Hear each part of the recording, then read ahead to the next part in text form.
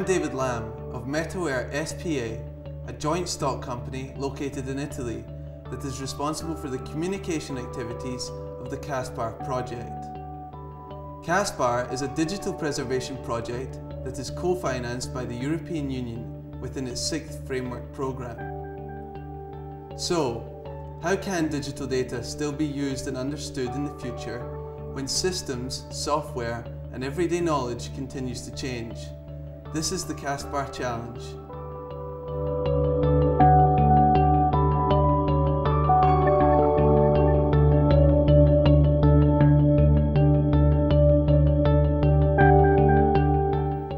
CASPAR intends to offer a methodological and technological solution to digital preservation within the ICT market. CASPAR is a unique operating system which allows it to interoperate with as many systems as possible. It can be implemented using any kind of emerging technology and is applicable to multiple domains, including both public and private organisations. Let's have a look at what the CASPAR project has to offer.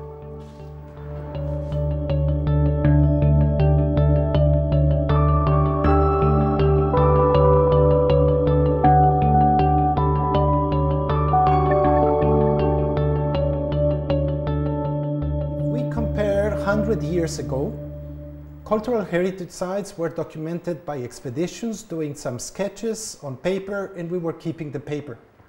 But today, we're starting to have very complex digital models that are the result of laser scanning and a very complex process that produce 3D models that the experts can then analyze, and we should preserve these objects for them.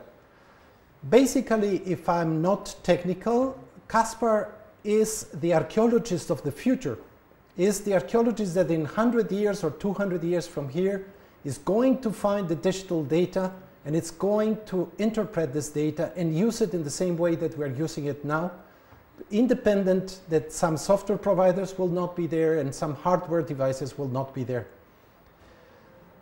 Today in UNESCO we receive the data from 193 countries, and this makes a very complex process, different formats, different processes of creating the data, and therefore we need to document all this so that any future generation can also interpret and understand the data.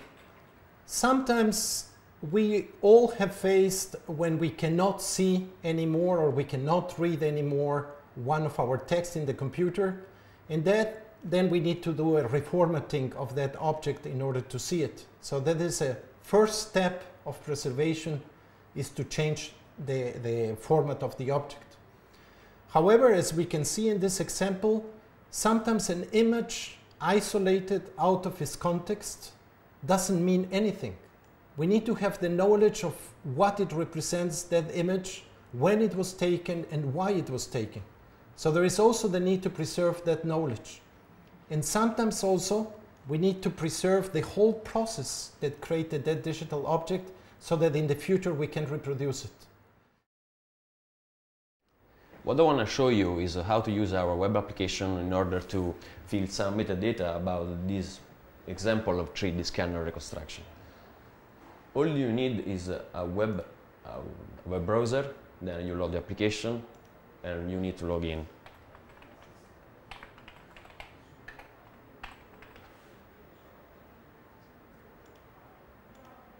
Once you log in, you can instantiate a new kind of project. The application will show you which kind of projects are available, and you start to fill in some metadata. You can fill in, for example, the name of the project, so we can define that this is the armadillo scanning. We can add an activity. For us, an activity was the laser scanning of the real physical model. We can upload the file and then save it.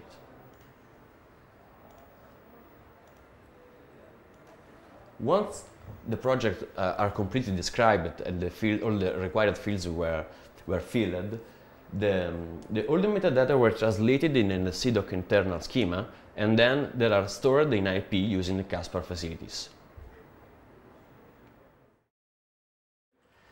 In summary, what we are doing with CASPAR is providing examples of cultural heritage sites and objects that CASPAR is assisting us in identifying all the information that is necessary to preserve.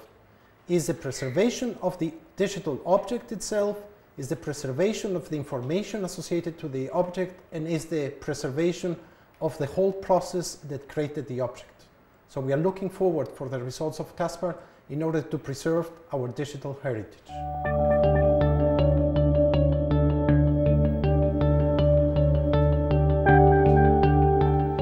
Many initiatives are working on standards for digital preservation, but CASPAR goes that one step further, as not only does it intend to preserve the data, but also the necessary knowledge that we require to interpret the data.